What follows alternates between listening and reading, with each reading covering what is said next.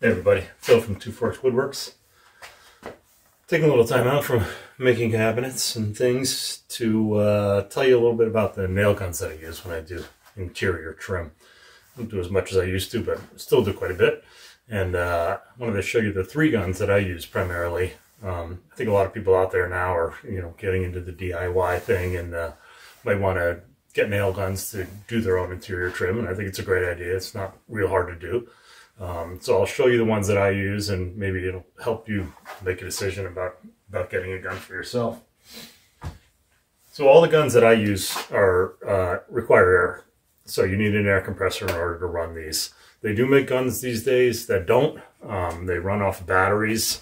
I've used one, but I really don't know much about them. I don't know how long the batteries last and all that.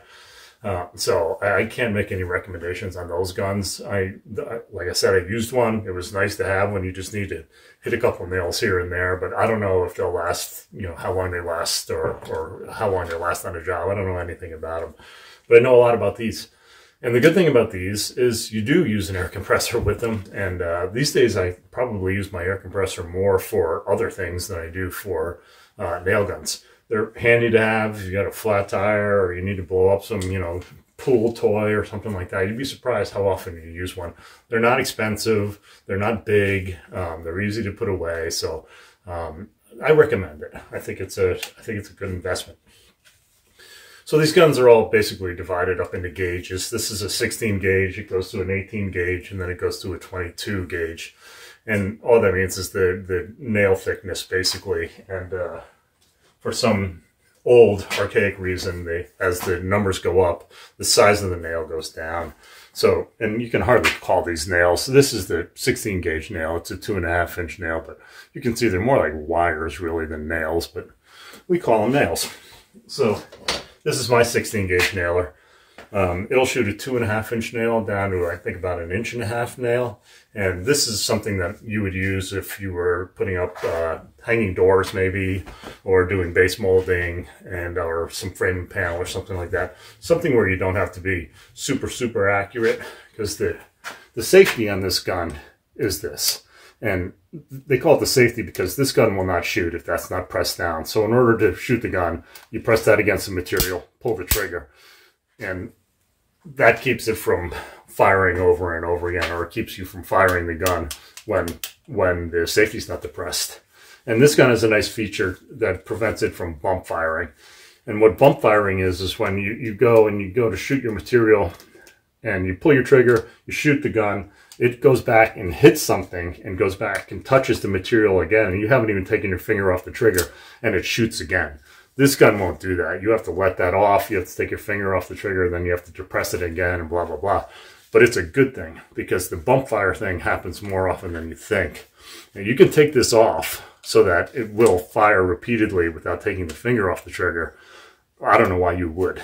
I would keep whatever safety they have on these guns to prevent them from bump firing. Keep them on. Don't take those off, even if you think, oh, this is kind of being a pain, because they will bump fire, and it can get scary.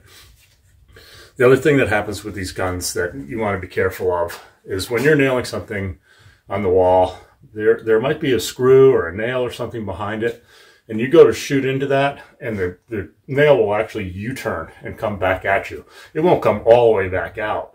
But if you have your hand near there and you shoot it and it hits one of those, it can come back and hit your hand. So always be careful. Try and keep your hand away from whatever you're nailing on as much as possible. I know sometimes you have to hold the piece on, but be sort of conscious of the fact that, if this does hit something, is it going to be able to come back and get me? If you're careful about that, you should be in pretty good shape. Again, 2.5 to 1.5 inch nail, and this is the thicker of them. This is for sort of the heavier duty stuff, the doors and so forth, but super handy. Just not quite as accurate as the smaller gun because of this big safety on the front. It makes it a little bit hard to see exactly where the tip is, exactly where the nail's coming out. So that's where the other smaller guns come in handy. This is the 18 gauge. This is a clip of the 18 gauge nails. As you can see, they're just, maybe you can see, a little bit smaller than the other nails. These guns will shoot probably about 1.25 inch nail down to about a 1/2 inch nail. So obviously it's not capable of shooting the big 2.5 inch nails, but that's okay for what you use these for. And it's because of this tip. When this is the safety part on it here, and it doesn't encompass the whole tip of it, so you can see it a lot better. So when you're going, say you need to nail this piece of casing and you need to hit the jamb, and you only have 3/4 inch or whatever you need to hit, you need to know exactly where that tip is. And that's what makes this gun a little bit easier and a little bit more accurate to shoot. So, and even though those nails are a lot smaller, they hold tight.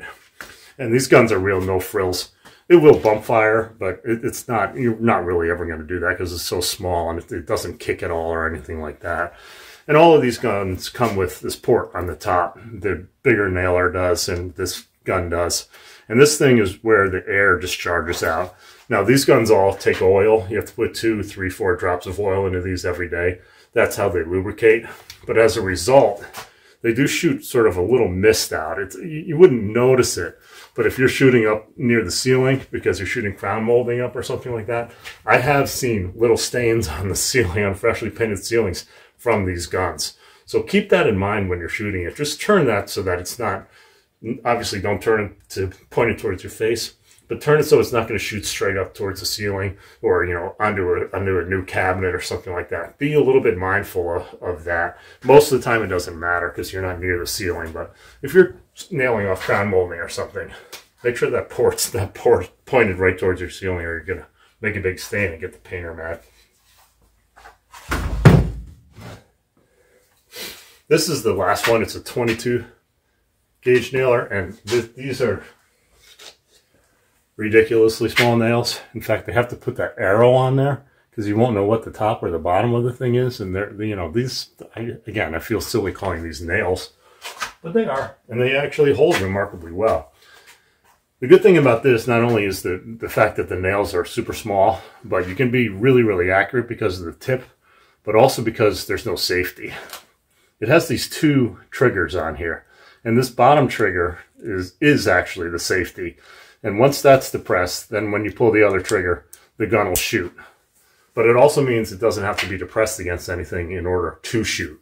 So if you pull that in and pull the trigger, it's going to shoot a nail. It's unlike any other gun. The pin nailers are the only ones that'll do that. But so be super careful. Don't walk around with your safety off like this all the time. And then just sort of not thinking, just pull the trigger randomly and shoot nails into the walls or into your dog or whatever you happen to do. So be careful with this. Really, really handy gun. It doesn't even really, when you shoot a nail in, you can practically just rub the little spot and it'll go away. They're so tiny, and they hold really well. Great for pinning together joints that you just glued or something like that. But I don't know if this is an essential gun. The other 2 definitely for doing interior trim, they're essential. You could probably get away with not having one of these, but if you can get one, because these things are awesome. So those are the guns that I use for interior trim. This is the gun that I use for framing. Obviously not used for interior trim. It's huge. It shoots really big nails. It's incredibly powerful. It actually does kick pretty hard when you shoot.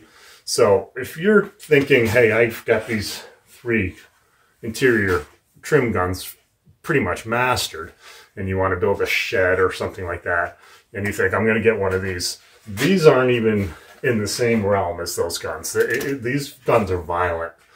They, like I said, they kick, and they're pretty hard to control. So if you're thinking, I'm gonna knock out the framing on the shed, I don't think I would. Unless you have a lot of experience with one of these and you feel comfortable with those guns, you get one of these, practice a lot with these before you go and shoot it. But I would hire somebody because, like I said, these are scary. I've shot myself in the palm. I had a guy who worked for me. He had a nail half in and half out because he shot himself in the palm. I've seen it a million times. So I would stay away from these if I were a homeowner and I was just looking to maybe build something. Hire somebody to do it, use screws, do something, but stay away from these guns because, like I said, they're violent and they're scary. So that's that for the trim guns. They're pretty easy to use. You know, I don't want to scare you thinking that they're super dangerous, but you obviously have to use some common sense and be careful with them. And then you could do just about anything, excuse me, on the interior trim side of stuff. You could do casing, you could do base molding, and you'll save yourself some money. You know, with the compressor and the 3 guns, the chop saw, you could probably get out of there for $800 or something like that. So keep it in mind, that's, you know, 2 days of some carpenter coming to your house, and it's not hard to do. The chop saw is not a real scary thing to use, so keep it in mind. I think interior trim is one place where homeowners can save a bunch of money and have some fun doing it and take some pride in doing it themselves. So go for it. Get one of these, get 2, get 3, have some fun, put up your own molding. So hope you enjoyed it. Leave some comments, and we'll see you in the next one.